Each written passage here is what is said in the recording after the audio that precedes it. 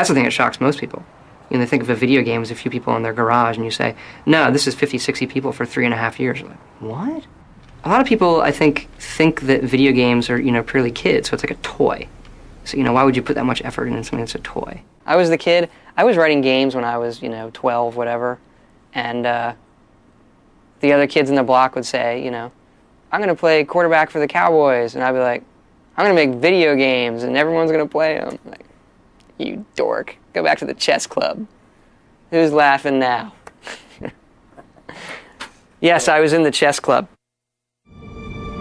So The Elder Scrolls is our role-playing series that we've been doing since 1994, and with each game we have started over and tried to do something very, very new. Each of them we try to, for that generation of hardware and game-playing folks, create what we think is the quintessential role-playing game, and this time we went crazy and looked at doing the game for next-generation consoles and PCs that didn't even exist when we started this project.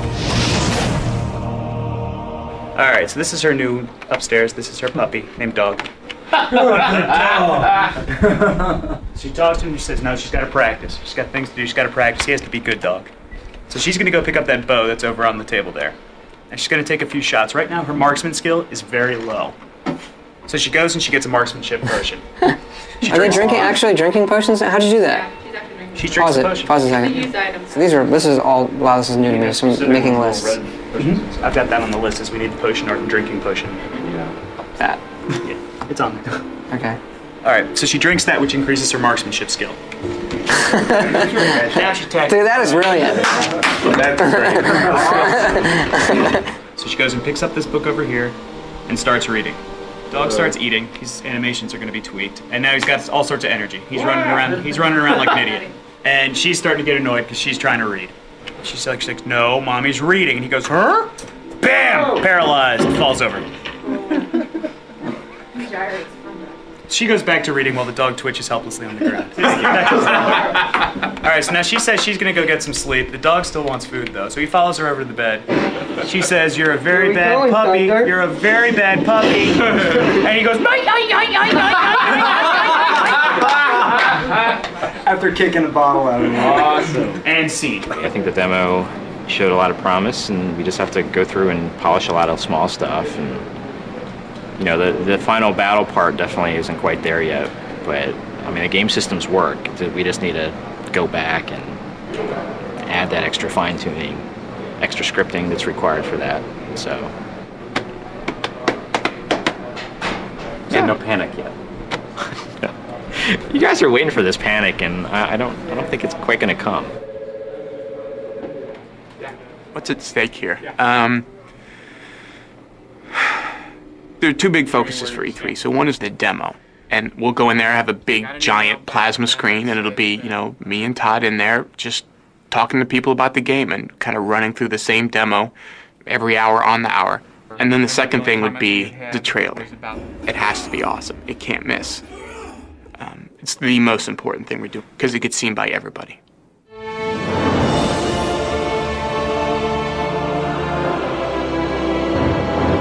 For 65 years, I have ruled this empire. Generals and kings have knelt at my command. But a darkness comes. The blood tide rises. These are the closing days of the Third Era.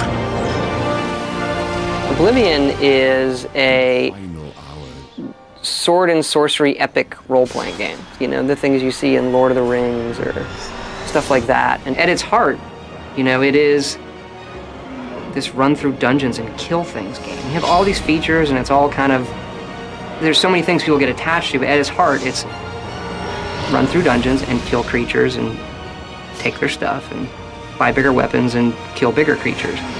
And that's kind of layered in on top of this. Wow, look at these flowers. Can I pick that? You know, it's almost like two things sitting on top of each other. Here's the game, and then here's the virtual world.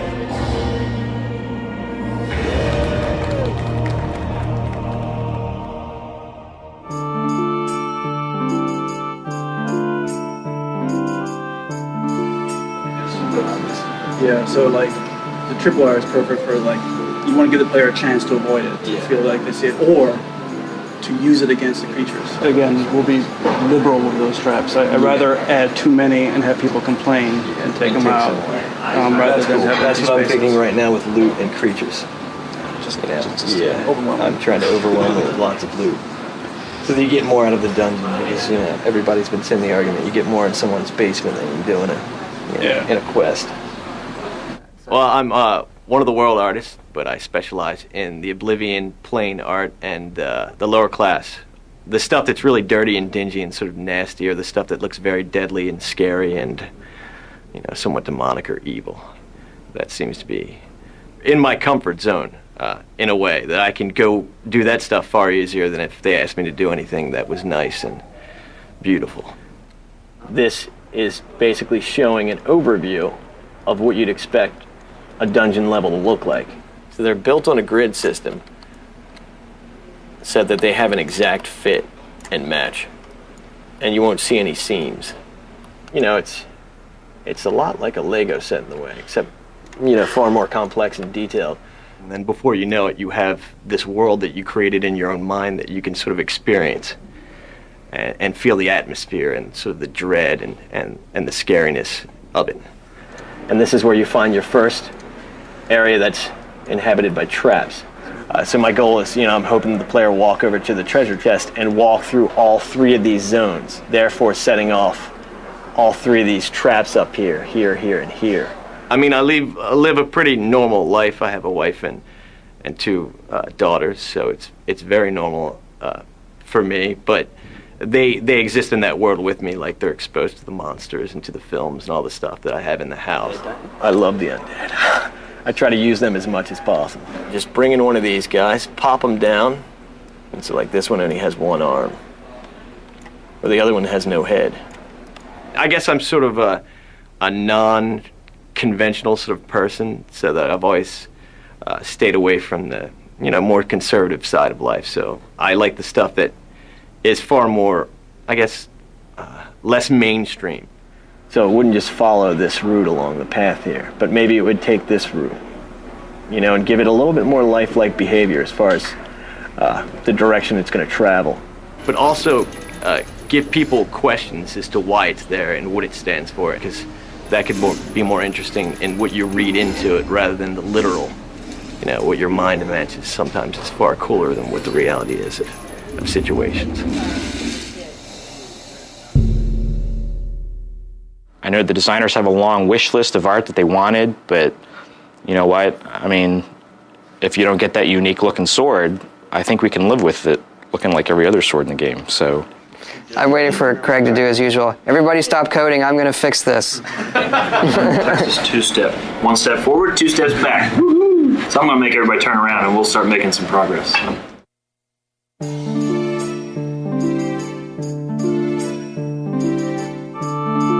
I think the big thing is the AI we have in the game. We designed this system, Radiant AI, that allows the people in the world to react really intelligently, and they sort of have their own goals, so they can look at their environment around them and decide how they want to accomplish them.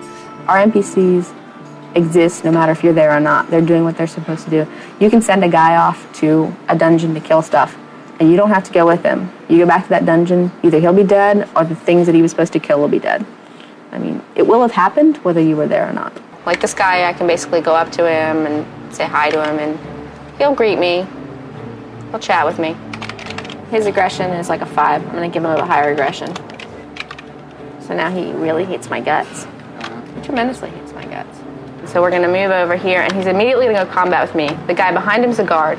So he committed a crime by attacking me. So the guard will attack him. These other guys are just trying to stay away. So eventually he figures out the guard is a much dangerous target than I am, because I haven't struck him once. So he'll fight the guard. But the good guard saved me, kept me from getting killed. One of the initial things we had was we turned it on so the guys could all do their stuff, and some guy went around town, some NPC you couldn't even see, went around town and bought all the armor. So when you went to the stores, there was nothing for you to buy. It's like a ship that's bringing all these water leaks, and we're constantly filling them up. Did you realize the player can easily steal a horse, ride it to this guy's place, leave it in his house, and steal all his money when the other guy goes out and tries to ride the horse, and hilarity ensues. When you have something that's powerful, it has a great capacity to be really cool or a great capacity to really make insanity. They're my actors, they're my children, they have to behave properly. When they're not acting right, everyone comes looking to me. So yeah, I talk to them and I have them set up and know what they do. And yeah, it's kind of odd.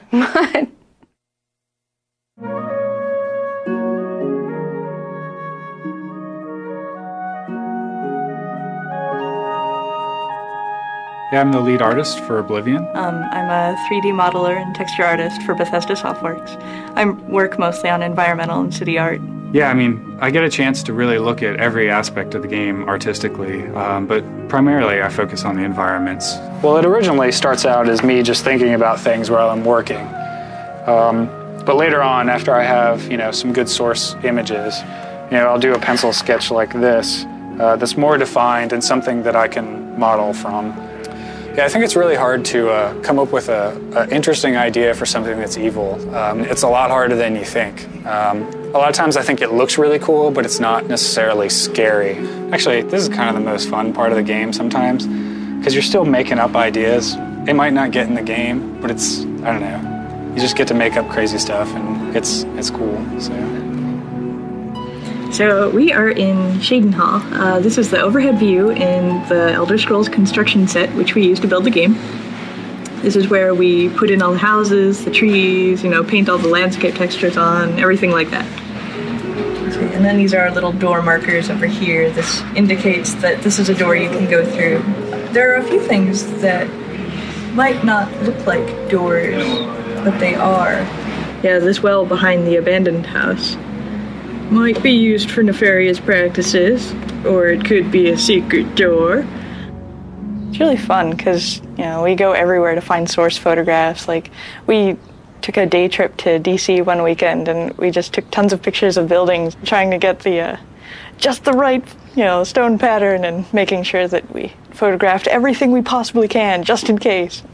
Well, I took the photos I took here, I ended up using for a lot of the Imperial City base stonework. Yeah, so it ends up, looking somewhat boring to you, but, we can take the edges of these stones here on the ground or all the little stains in there and use those and build a whole new wall in the game. Can't get over how much this looks like something in the game. It looks really nice, even like just the top part of it over there. Actually, a hard thing to find generally is just finding nice patterns, just architectural details, just things that we can put into a building to give it some more decoration. A really good example is you can see the coffered ceiling, and I tried to build something just like that in the temple in the Imperial City. So I tried to recreate something very similar to that. It's actually the top of a dome, but I'm using it for the top of an altar instead. So once I add all these different layers into it, it's more like the final texture. We've been able to make this living, breathing city that's like actually there. It's like, man, I totally live here.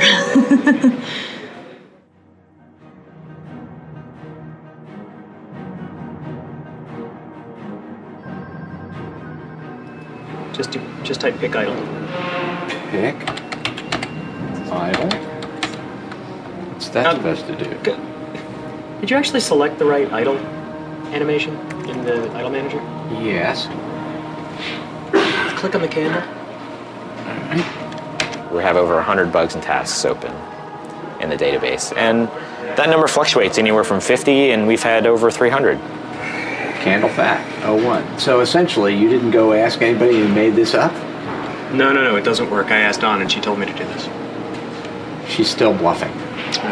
It all ties together. It's all one big bundle of this is the universe, and you touch something here, and it moves something over there. Now, you have duration 1. I have duration 1. In put a duration 0. Well, I used 0 before, but that's the. Well, that would get rid of the problem you think you're having. And he did nothing.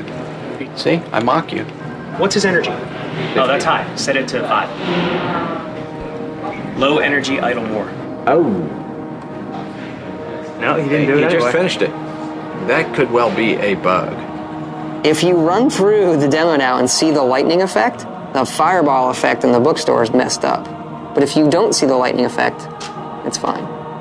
So basically for this next week or two, you guys are really gonna have to talk to each other. You're gonna have to be really, really smart about stuff that you put in the game, stuff that you update. If you see anything broken, you have to speak up. Do not assume that QA is gonna catch it, that I'm gonna catch it, or someone else is gonna catch it.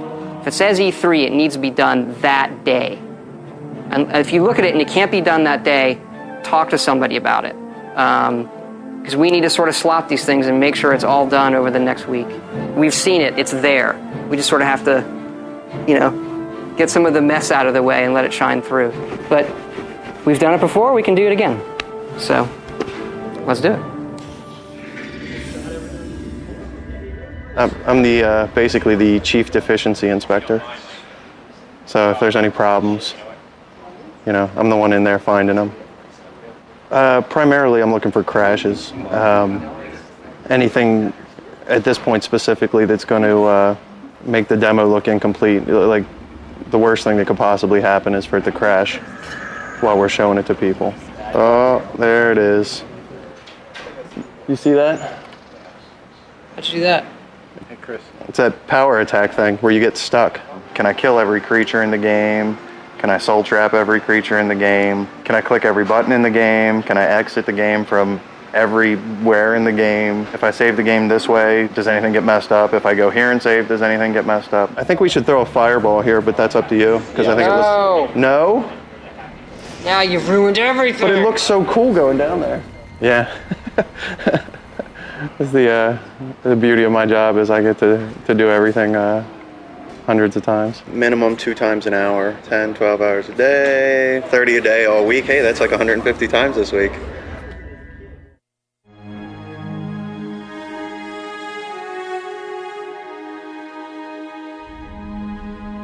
My name's Christiana Meister. I'm the lead character animator. I basically take care of all of the characters, creatures, and that sort of thing. My particular favorite is the horse, You study the skeleton and you know exactly how it should move. You go to biped, and then you just drag a box and create one. Okay, so that doesn't look anything like a horse. You have to then create the structure by scaling the bones, rotating them. It looks really crazy right now, but you start off with your base skin and try to match up your skeleton with that. Now you can see here what I've done is put movement throughout the entire leg, but that doesn't react with the rest of the body. So then what you need to do is make sure that the rest of the body reacts to that movement, because it does in real life. If you move her head, you see the hind end actually moves. Everything's connected. There's not one joint that you can just move independently, really. And here's a horse that I can get up and ride. I have to get with the character animator on this riding animation. It looks uncomfortable to me. There's always work to be done. Yeah, I'm always, watching her move, and it also helps to, when I ride, I can feel what's going on. So feeling is a good part of animating as well, because you think about your body position and everything else while you're riding. I don't know, people are not my forte, really. I like thinking about the 4 legs instead of 2 legs. I know there are people that are completely the opposite, but I don't know. I find them much more interesting. Yeah, it's fun. With Oblivion, we were really fortunate to get some voice talent that people know to join us for the project, including Patrick Stewart, Linda Carter, Sean Bean, Terrence Stamp.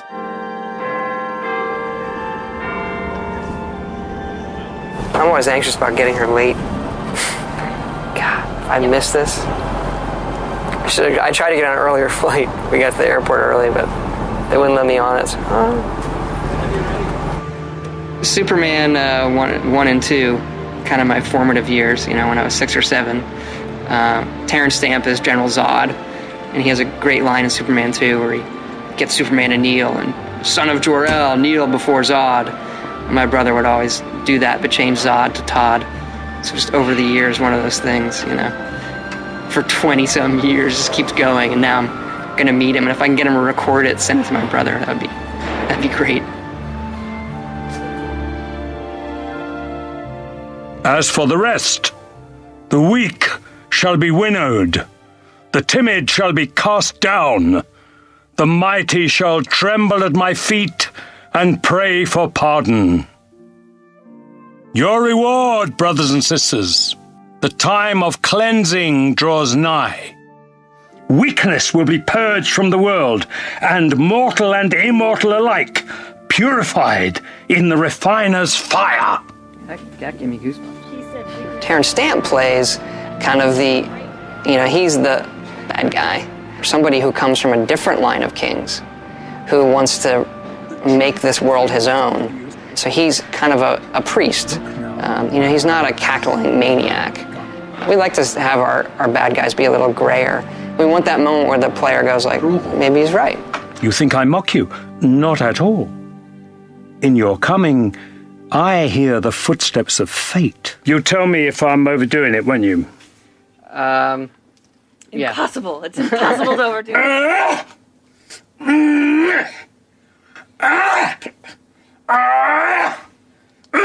Yeah, it's kind of like he said while we were there, the character just came out of him. It's like a very serious voice. You know the guy at the other end of that is serious, you know. But if a god can die, how does his heart survive? Good. When we wrote this role, I called them and I said, they're like, well, you know, who do you want for this role? And they'd give me a list. And I said, no, I gotta have Terrence Stamp. Oh, how wonderful. I don't know if he's done a game. I said, yeah. He has, but I think he's just... No, I mean, I wasn't unnerved, but when I got the FedEx last night with the script, you know, and I looked at it and I thought, well, I just don't know. I hope there's somebody there to tell me where to go, because I just had I didn't know, like, the area of it. Like, I didn't know the area of performance, you know. Right. So I look forward to, you know, showing it to them and having them, you know, oh, you know, I've never seen myself in that light. Just how well we can lip sync and put other characters on the screen. Kneel before Todd. You got to put that in. Smile when you ask questions like Thanks. Thanks, Terrence. Gentlemen, wonderful. So this is my pal Terrence Stamp. He's never done a video game before or any type of voiceover, and he was really, really excited to do it. He was really, really into it. He was literally like, when we were recording him, you know, leaping around doing the combat stuff so much that they couldn't record him. He was moving away from the microphone, you know. I've heard rumors about the With Linda, she played the Nord females in Morrowind, and she came back for Oblivion to do the Nord females again.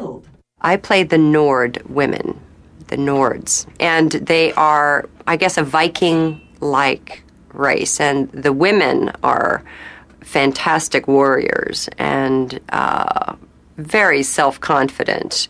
You know, her voice and who she is fits perfectly with that role. I'd stay inside the city walls if I were you. There's no telling what's going to come out of that gate. Of course, the next guy is my wife and I with Patrick Stewart, who's equally as good. Ken had written a bunch of notes for Patrick Stewart on the character, very, very long, referencing things Stewart had done before. I thought was embarrassingly long, actually. But I forwarded it on here, sent it to Patrick, and Patrick came in and said, I got the notes on the character, and I was sort of like, and he's like, never in my life doing any role have I gotten such detailed notes, and I loved it. I am really intrigued. This sounds really cool. You guys have given this a lot of thought. I can't wait to do it. You want to hear something really cool? What? You need to go over to Mark Lampert's office right now. Okay. Well, Is Ken still here? I don't know. I've been waiting. I've been waiting. Just imagine the best it could be. It's even better than that. Yes. I think you want to come over to Mark Lampert's office right now. What is it, good? Where? It's in Mark's room, the sound room. On my way. I was born 87 years ago. For 65 years, I've ruled as Tamriel's emperor. But for all these years, I've never been the ruler of my own dreams. He was selling the product like, a reverend standing in front of his flock, which is exactly the tone I wanted. I mean, Patrick Stewart. This is the unedited stuff. Generals and kings have knelt at my command. That's such a cheesy line. That sounds good when he says it. Generals and kings line? That's what I said every time I heard Make Our Camera saying this shit. It's like all the stuff that sounded so cheesy. These are the closing days of the Third Era. And the final hours of my life. I don't know, like, if we could have picked, there isn't another actor we could have picked who I'd be happier to write dialogue for. Like, seriously, like, I geeked out over Star Trek for years. You know, it was on while I was in college. We literally, all my friends, I would sit around, we'd watch Star Trek and drink beer and act like idiots. I don't have a picture of my wife in my wallet right now, but I've got Patrick Stewart in my wallet. So, there's no better actor as far as I'm concerned. Like, I get to say I wrote dialogue for Patrick Stewart. Yeah, I'm happy. Got your wallet? Yeah, I got it. This is not a lie. See, my wife will not be happy, but I have a Patrick Stewart picture in my wallet. Right there. So you guys know our demo machine melted last night? And the motherboard's dead? We're never really sure. Could have been a defective motherboard. We could have just been putting too much into it. We weren't overclocking it at all. So I checked out. We're sending it back to the manufacturer, Asus, and they're going to send us a new one.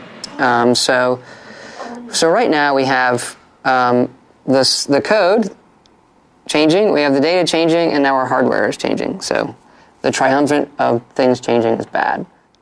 Better now than next week. Normally, it'll crash to the Windows desktop, and you just start it back up and play it again. Well, this crashed in such a way that they actually had to completely power off the machine and restart it. This happened several times throughout the day, and finally on that last one, it just didn't come back on. By the way, the end of the demo is completely different. For those of you who weren't here on Friday, we changed the ending. It's way more dramatic. Feed me, Lord. You have to do all the kids too. I think it looks cool when I block him. I mean, I think the end is the best part now. And before, for me, it was, the worst part. And now I think it's the best part. I don't know if that's the newness of it.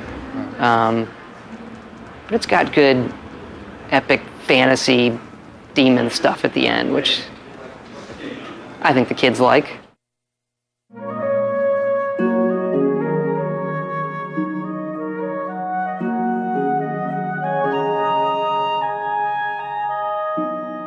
Yeah, the Force stuff for us has always been the kind of rendering-wise the craziest thing that we're trying to do, and the thing that also has the biggest visual impact of the game. People see it, wow, I've never seen that before.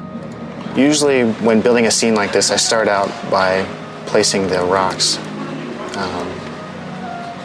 I sort of look at the lay of the land, which is generated first, and then I try and pick out spots where a rock might naturally occur.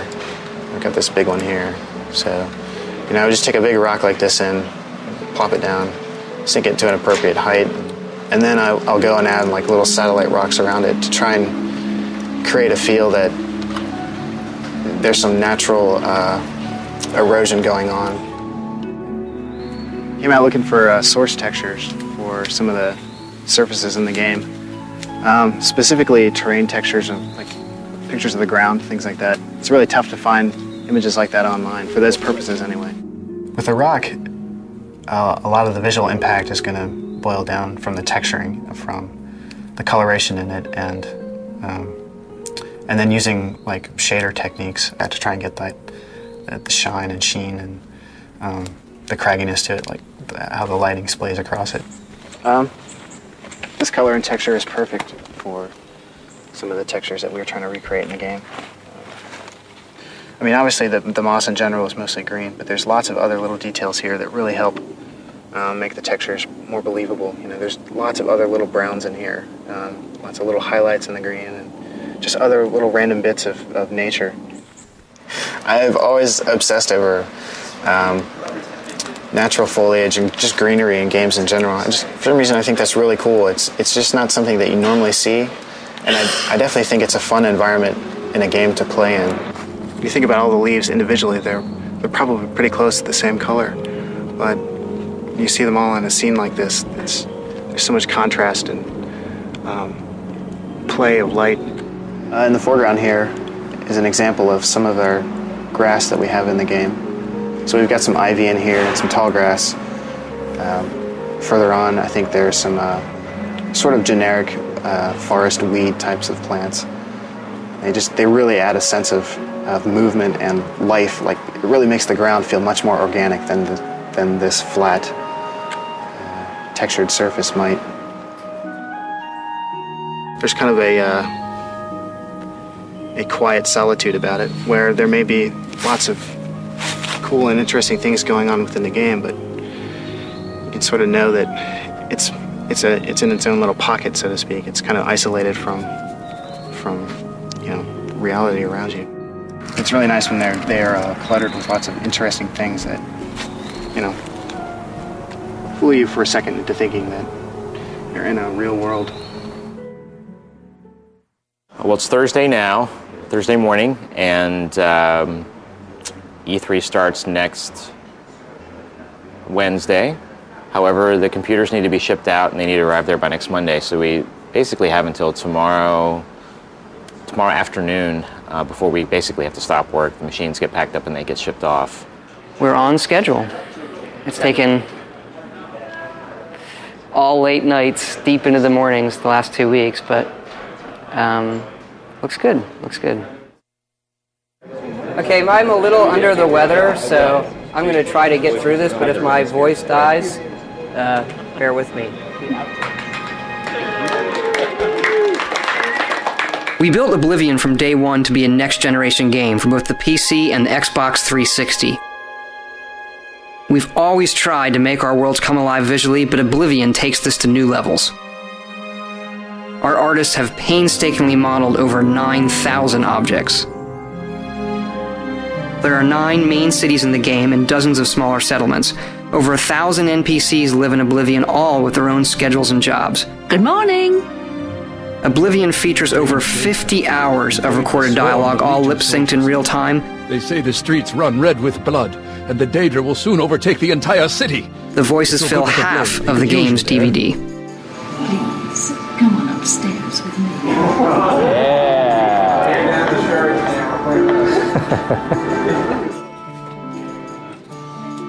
I don't know what kind of titanium alloy packing stuff they've got, but whatever it is, I just hope it can take a push out of a plane at 30,000 feet.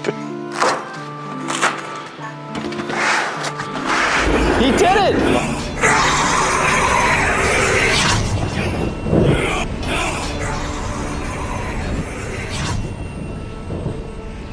Now I just need to make sure that works all day. If you do not have any red buttons, please proceed through the register. If they don't like it a lot, I'll be really disappointed. It's all about meeting expectations. It could still be like one of the best games there, but if it doesn't meet their expectations... What time we start? Oh, right now it's 7:10, and we were supposed to be starting the Microsoft event in 5 minutes, but that's not going to happen. So we're just hanging out, waiting to meet up with some folks, and we go get something to drink, and we'll watch them put our trailer up in front of thousands of people. I mean, I'm really looking forward to it. It's an awful lot of work to get to this point. I mean, we haven't seen it on a freaking movie screen, so we have no idea how it's going to look. Well, we know it looks really good on a 61-inch TV, but on a movie screen. But if it looks as good as we know it can, and if it's and if the response is really awesome, I think it probably may be the greatest professional moment of my life. So how about this? How about a brand new, full-featured, next-generation role-playing game in the launch window? Morrowind was one of the best-selling role-playing games ever on the Xbox. The sequel to this incredible game is called Elder Scrolls IV: Oblivion. It promises to feature one of the largest open-ended worlds ever created for a video game. It also includes thousands of characters that are governed by groundbreaking AI.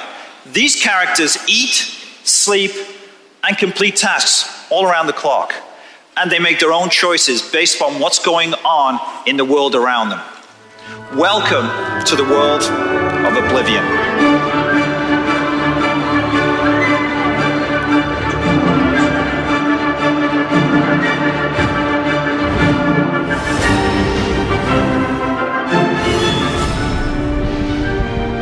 Hi, I'm Todd Howard of Bethesda Softworks, and welcome to our presentation of The Elder Scrolls IV Oblivion.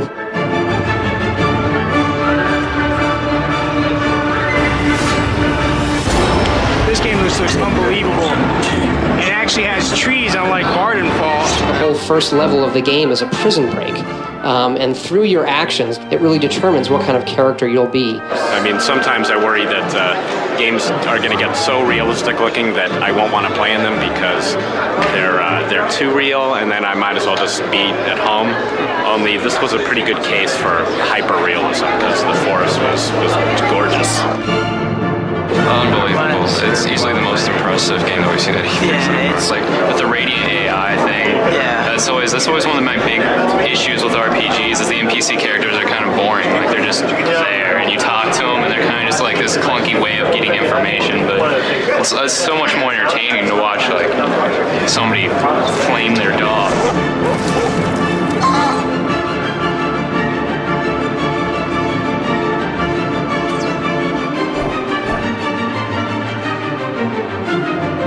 Oh my God, have you seen our booth? It's off the hook. Fans of the series, they're gonna go nuts. They're gonna love it. Morrowind changed my life. I don't know about that. Maybe it didn't change my life. I put in a lot of Definitely took hours. away a lot of my hours.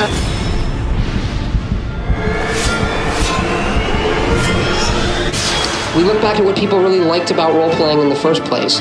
The setting, the action, the heroism.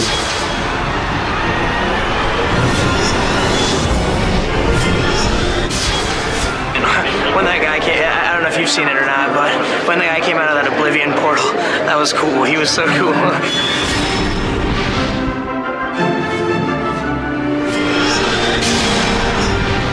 They do have a very unique sort of little setup there, doing titles that take a long time, that have a distinct story, and they've really resonated with fans over the years. I totally love the storyline as it is, and like the way it develops, is like just so good. And as you know, if it's an Elder Scrolls game, people are going to go buy it just because.